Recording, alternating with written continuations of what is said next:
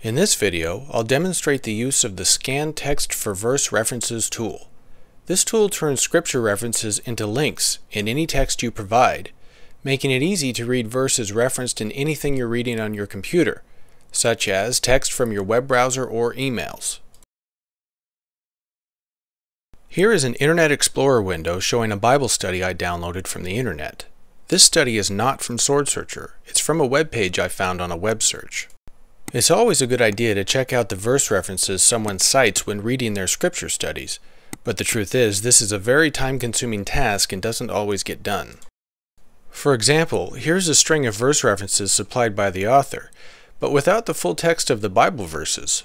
I might be tempted to just keep reading rather than actually look up the verses, but since I have SwordSearcher, seeing the full text of all of the verses in the article is fast and easy.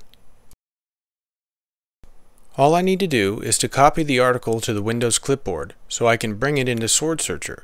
Almost any program on your computer allows you to copy text you see to the clipboard. In Internet Explorer, just right-click in the document and choose Select All, then right-click again and select Copy. This copies all of the text to the Windows clipboard.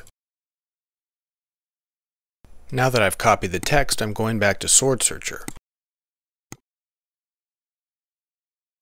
I'm going to open the Scan Text for Verse References tool. I select the search menu, then the Scan Text item. I could also click the corresponding toolbar button or press Alt F5. This is the Scan Text for Verse References window.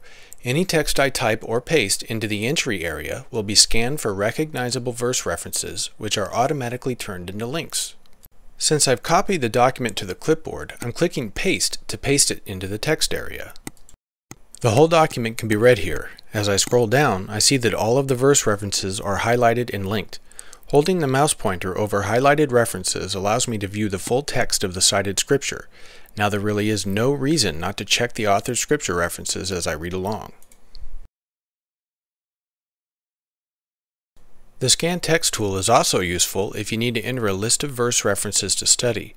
For example, you might be reading in a printed book and need a fast way to read cited verses. I'm going to click Clear to reset the text area and start typing some verse references.